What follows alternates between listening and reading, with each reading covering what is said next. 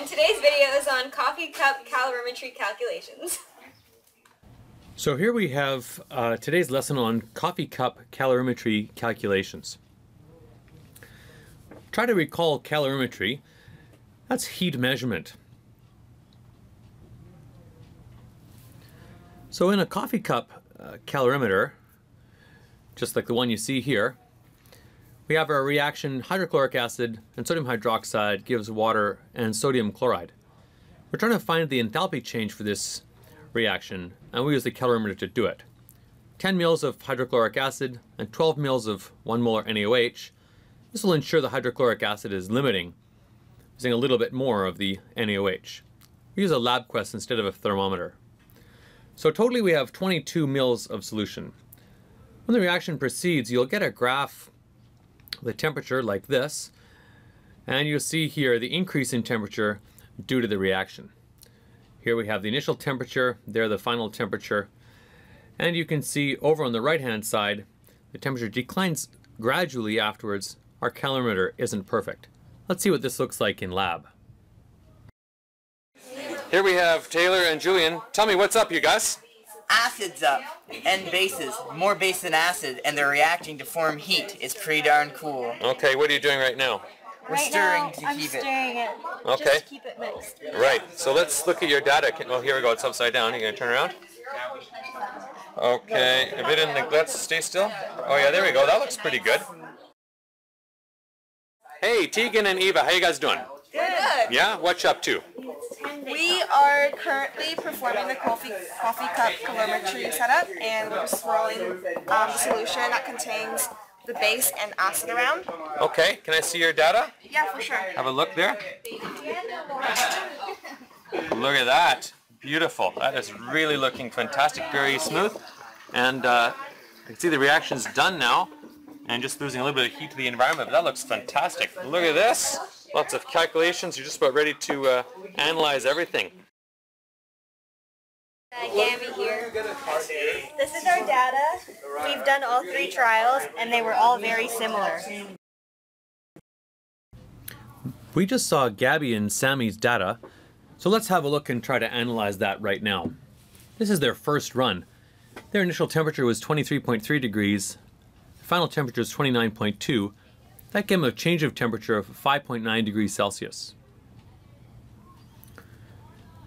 So remember that the delta H for our reaction, the units of that are kilojoule per mole. The kilojoules here, or the energy we're going to get from the heat change, or sorry, the heat that flowed into water. You'll need an opposite sign here because the heat that flowed into the water flowed out of the reaction. And we'll get the number of moles of NaOH and HCl. We'll use HCl for this one, from the volume and concentration.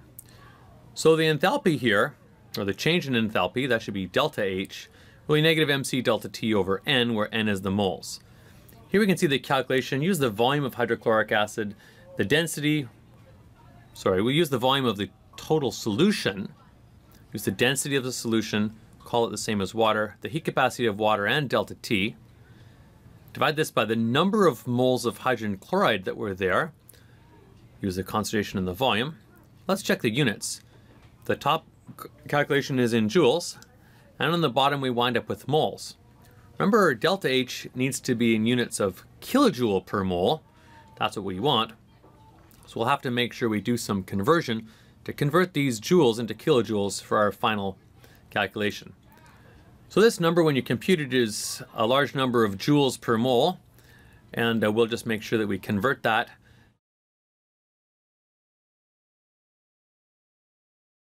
Okay, just be sure you convert this to kilojoules using that term. So here's delta H, and we'll wind up with 54.3 kilojoule per mole negative. The reaction is exothermic. However, be careful with significant digits. This calculation has just 2 significant digits in it from the temperature change. That's negative 54 kilojoule per mole. And there we have the enthalpy change for the reaction. Computing the percentage error is not difficult. You remember how to do this. We'll get our own lab results, subtract the accepted ones from it, divide that by the accepted results, and multiply by 100%. We do it this way. So the numbers that we calculate, in this case, you can see we'll just put in our values. The accepted value is 57.1 kilojoule per mole. Divide by that one, multiply by 100.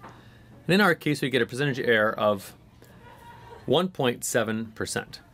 In fact, it's a negative 1.7%. The meaning of the negative sign is to say that our value is 1.7% too small. That's reasonable and sensible given that our calorimeter is not perfect.